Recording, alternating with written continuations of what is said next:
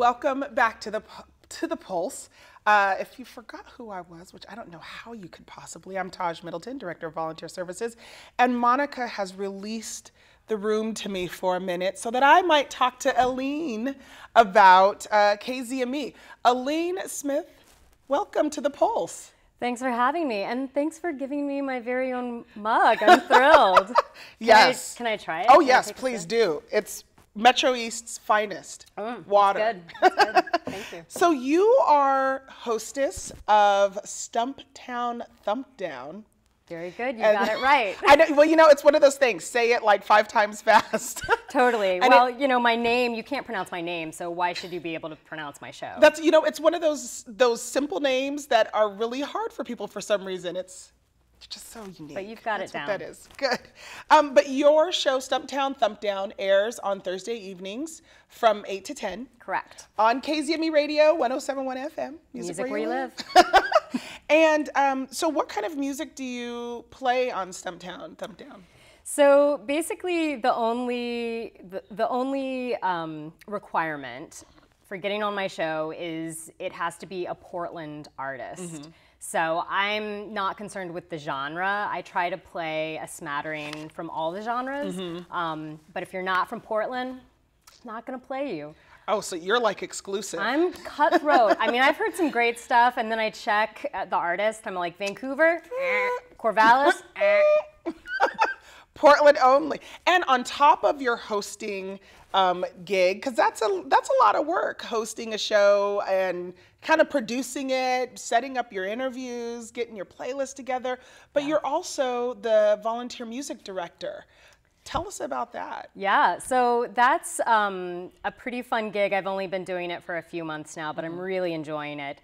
So basically, I am accepting the music submissions, reviewing them, kind of piecemealing them out to volunteer screeners to help us get through them, and then transferring them and uploading them into rotation. So I'm the one putting the new music in the system. And you're taking over for James Deneen, who was our music director since we moved into that space. Right. How many are you just loading songs and songs and songs a week? There's a lot of music that comes through KZME. For sure. And granted, James had some huge shoes to fill. So yeah, he was like he's like, 500 songs today. And I'm like, how?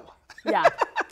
Totally. I am not on the same pace as he was with uploading music, but you know, I try to get in anywhere from 10 to 20 new albums a week. Wow, that's a lot. Yeah. That is a lot of music. And it always amazes me because there's always more coming in. And I'm like, really, is this all from Portland? Like, everybody must be making music here, because you go into KZME and that new music bin is like overflowing. Oh my gosh. And there's stuff like waiting in the wings to be screened. I mean, there's so much music here. It's insane. Yeah, I feel like when I walk into the station, oftentimes when I see the bin, I think of Chuck E. Cheese, the ball thing, you know, like I could just be drowning in this. just dive in. Everywhere. So in addition to music, I mean, KZME kind of just supports arts, period, in the community. And we partner with a lot of different groups by way of media sponsorships. So Triangle Productions, we're sponsoring their 2013-2014 season. And they've actually got a play starting, I want to say, March 3rd, I believe. But you can get all this information on KZME's website at 1071fm.org, and you click on that events button. But yeah, Triangle Productions, great playhouse. Alhambra Theater, Mississippi Studios, we sponsor one show there a month, I believe. And Portland Art Spark, which is a great kind of just meet and mingle for different artists and art collectives in the community. So there's a lot of things that KZME kind of has its hands in. And again, you know, if folks want to check those out, they can go to 1071fm.org. Click on that events button. Exactly. Oh my God, we're totally finishing each other's sentences right now. It's not like I never say that on air. I know, right? It's been programmed. Denise has us programmed. Oh yeah. Also, KZME events. always last Fridays at Ford Food and Drink. And Ford Food and Drink is where we also have some of our volunteer appreciation dinners, especially like after our fund drives and stuff. Awesome. But go hear some live music and just kind of hang out, support KZME. Second Saturdays at Kelly's Olympian also happens at is a KZME event, and that's Kelly's Olympian. And then we just also have our regular orientations. Right, which are super exciting. You came to orientation once, I so know. long ago. How long have you been on the air at this point? Oh my gosh. I feel like we had a summer together. Yeah, I feel like it's been about a year now that I've been on the air. That's crazy. I know. And as I was talking to Monica, the schedule is just, like Denise called me, she said, we can't do any more 2-hour time slots. Yeah. It's That's insane. Yeah. There's so many new volunteers. The volunteers are just blowing up at the station, and it's awesome because they're bringing in a lot of new energy and ideas, and I love it. Yeah. So you've been here for a year and going on a year. Like I said, I remember having a summer with you before. So we're coming up on your year anniversary here soon. So happy early anniversary.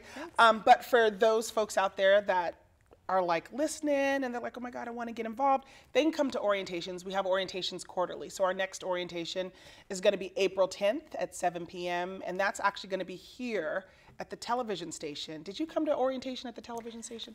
Or were you one of the few? That was when our orientations were smaller. Yeah. And we could all squeeze into the radio station. Yeah. But now we have to have them here at the television station because they're bigger, which is a great thing, great place to be in.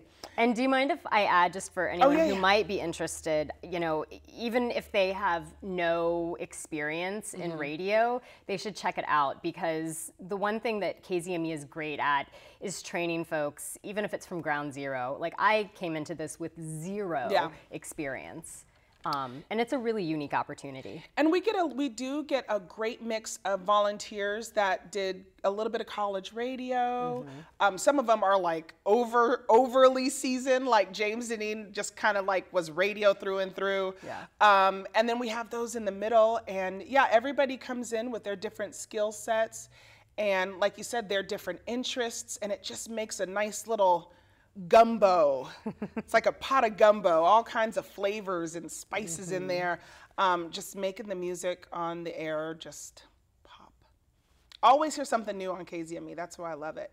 Something very important is coming up. 2 really big events coming up for KZME. The first one is happening in March, and that is Burgerville. And if you've ever been to a Burgerville night, KZME night at Burgerville, you know, that I usually take that moment to have my mocha shake and enjoy some great music. And March 21st, it's going to be from 5 p.m. to 8 p.m. and it's going to be Americana night. So that's going to be a nice evening of music. And part of the proceeds from all food sales will go to KZME Radio. Absolutely. And it's one of those things that, in my opinion, helps to keep Portland weird. You know, I mean, where else can you walk into a fast food joint and there's a full band like rocking out? They're just like right there with Scoot the Tables, and they're right there. When I told my dad that, he was like, what? I was like, yeah, like imagine walking into, you know, any fast food joint in LA and there's a band just rocking out. And that's what we're able to do at Burgerville. And it's a great chance to come out, and because everybody's got to eat, right? Come out, get yourself some food, listen to some music, and support KZME at the same time. So that's going to be March 21st from 5 p.m. to 8 p.m., and that's Burgerville on Hawthorne. You got it. Yes. And then the last thing is actually our fund drive, and that happens April 21st through the 30th. Is it already here? It is. It is. It's like we just finished one, right? But KZME, you know, you got to keep the lights on, right? We need the money. Yeah, so you've participated in Fund Drive before. Can you tell the public about that? Yeah, well, I mean, it's, you know, it's our moment to come to the public and ask for support. You know, we're commercial-free community radio, nonprofit radio, so we need that community support. And I know a lot of times when we have a fund drive, we try to have specific goals that money can help us reach. And so that's nice because it gives folks, you know, a real tangible thing to reach Yeah. towards. And then, of course, during Fund Drive, we have a generous donor who matches all of our gifts. And of course, then they're also tax deductible and all of that fun stuff. Yeah, But it's like a win-win. Yeah. It is. And it's a great time to give because any donation is magically doubled. So Yeah. Yeah, and so that's happening April 21st through the 30th.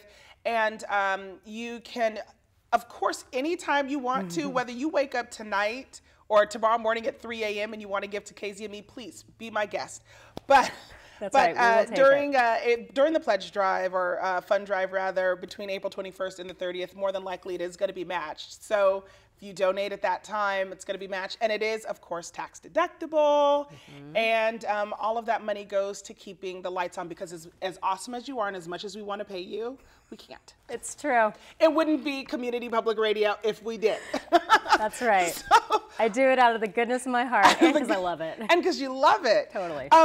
So we are going to have to wrap this up. I could talk forever because I Me love too. KZME and I love music, and you're so fun to talk to. But so thank you so much for coming in, Aline. Absolutely. And when is your show? Stumptown, Thump Down? Thursdays, 8 to 10 p.m. On KZME Radio, 107.1 FM. Music where you live. What? You know what? On the television side of things, we are revamping our classes here, and we're just, well, you know, we did all of our HD upgrades, and with those upgrades comes new classes and all that kind of stuff. So we've actually got our own Peter G, who is going to kind of tell us what those classes are starting to look like. So we're going to cut to that clip here. So thank you so much again for coming in to talk with us. Not a problem. It's my pleasure. And we're going to go to that clip. All right, Taj. Hi there, I'm Peter G, and this is the training update. So we've made some changes here at MetroEast for 2014. For starters, Studio B has been upgraded to high definition. We now have a TriCaster computer in here, so you can run a show with as few as 2 people. Add some neat chroma key to your production, maybe even a live set, and walk out of the door with a finished Blu-ray copy of your show. We're also making changes to our training curriculum here at MetroEast. What used to be our basic studio class is now divided into 2 parts, basic camera and basic control room. So, basic camera is actually a really great way to start out learning. It is a skill that you can pick up fairly quickly in a shorter class and immediately start volunteering on other people's shows. Then, go through our basic control room class. You'll learn how to work behind the scenes in both Studio A and B, and be certified for both at the conclusion of that class. One more thing, we now have pocket-sized Kodak cameras in the equipment room for you to check out. All you need to do to get one is take our orientation class, which is free. These are high definition, they're very small form factor, so it's easy to take it to an event and not have to worry about lugging around a large professional camera. So, check one out. You'll be hooked.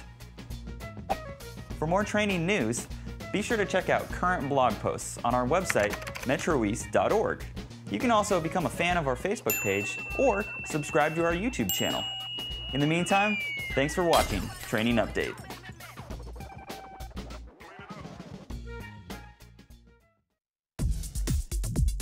What local community media is to us is literally our lifeline to what's going on in the lives around us. The absolute most important thing that happens in your neighborhood. People's local communities are usually what's most important to them. Because we're the faces, the smiles, the peoples, and the personalities of the community. To not only give people a voice, but to have their voice heard.